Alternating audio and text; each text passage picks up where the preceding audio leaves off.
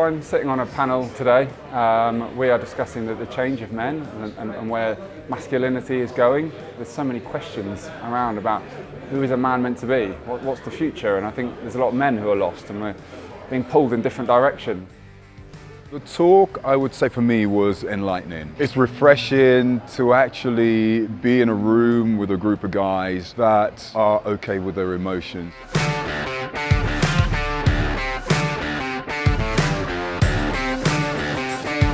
I think it's really important that Book and Man are pushing this agenda forward for men and discussing masculinity and men's issues.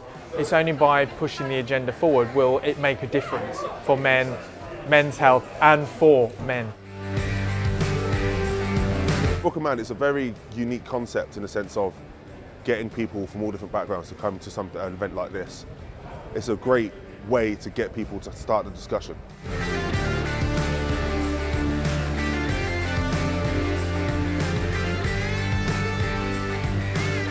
It's not a weakness being able to talk about feelings. If anything, it's a strength. And this is what this event is about. I think it's so important that people get the opportunity to talk.